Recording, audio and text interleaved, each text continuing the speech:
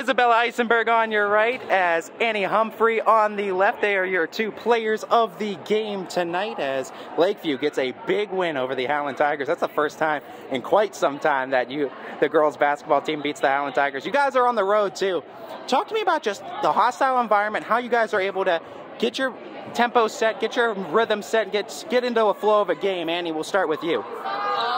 We knew it was going to be a big game. Our coach told us it's going to be packed, which it was. I think it motivated us to push harder and give it our all, because their student section was going crazy for everything. We didn't really have a student section, but our parents were hyped. They were definitely bringing the energy. Isabella, you had no easy task. I mean, Maya Kubancik's a great talent on the other end in the post play.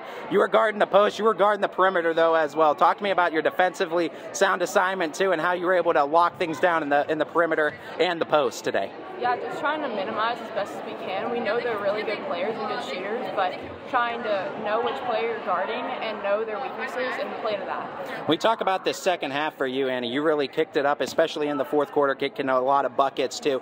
What gives you the drive and then those game-winning situations and those pressure cooker situations to kind of put the team on your back and go get a bucket?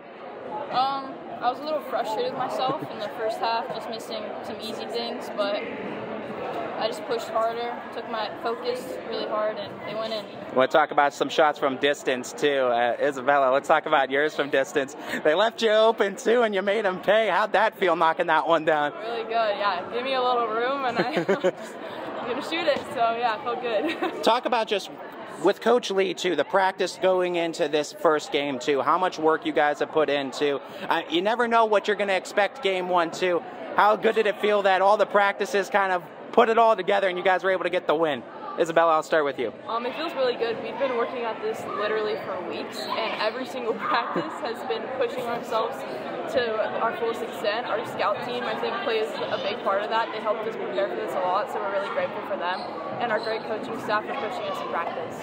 Annie, how many free throws do you think you guys are going to have to take next practice, and how many shots at the line you think you're going to need to practice? The whole practice, beyond free throws. How do you guys, though, take this win, try to make it 2 in a row now and get it into the next one? Yeah, just know that we have to build off this. We can't just stop. We have to keep moving and keep working, and it doesn't stop here. The Lakeview Bulldogs are 1-0 on the season, as Annie Humphrey and Isabella Eisenberg are big names getting the win tonight.